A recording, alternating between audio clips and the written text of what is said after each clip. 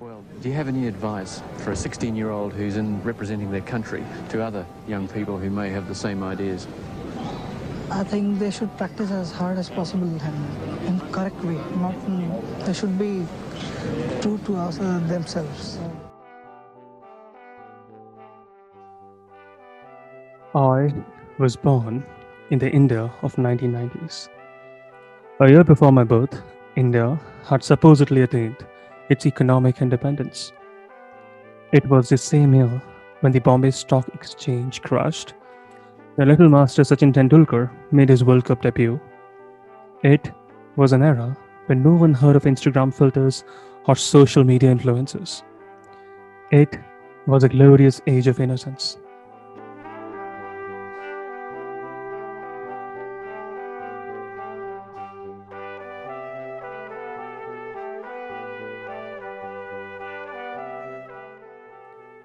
Back in the days when people felt unhappy or stressed, they would visit their grandparents or meet their friends over a game of cricket. They would dine together with family, friends, without browsing their Instagram feeds. But today, the world has changed. We're living in a unique moment in time where our generation is probably more isolated than we have ever been.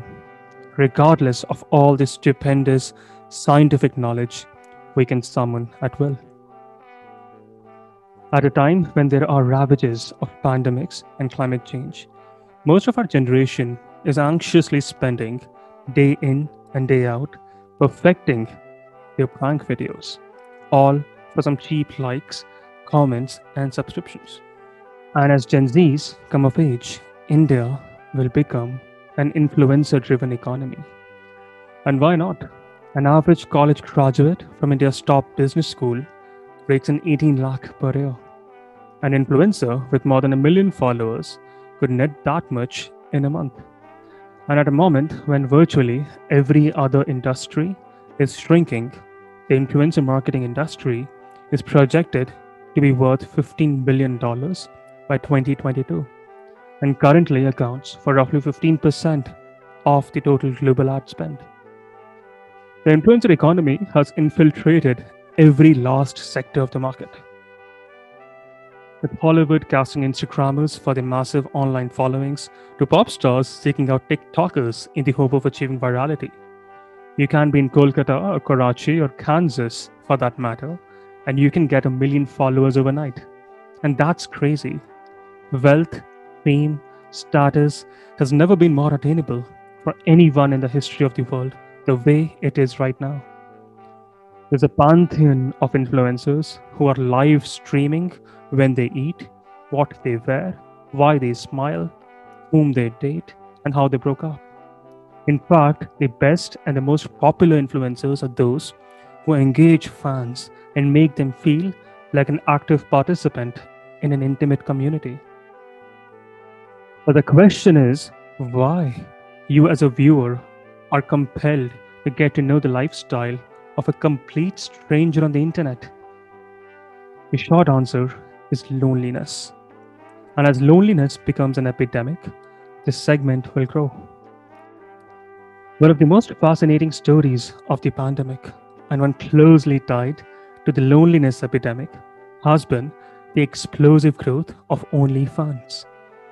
OnlyFans, which is about 98% adult content, added as many as 500,000 users per day in 2020 and swelled to 400 million in revenues. On OnlyFans, men are paying for intimacy, and here, unlike the real world, men do not face rejection.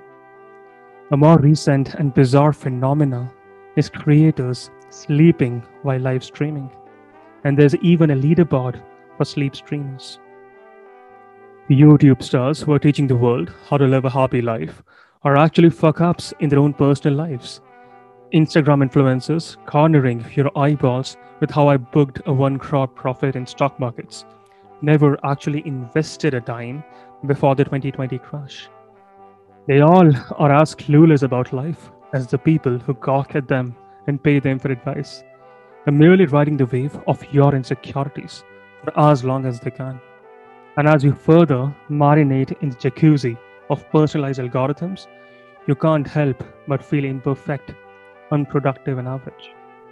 But the brutal truth is that you cannot be amazing all the time.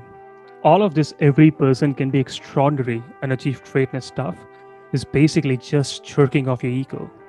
Do not let these new age influencers decide what is great for you. They are milking millions of your insecurities. Real life is normal and average, and it is absolutely imperfectly perfect and beautiful.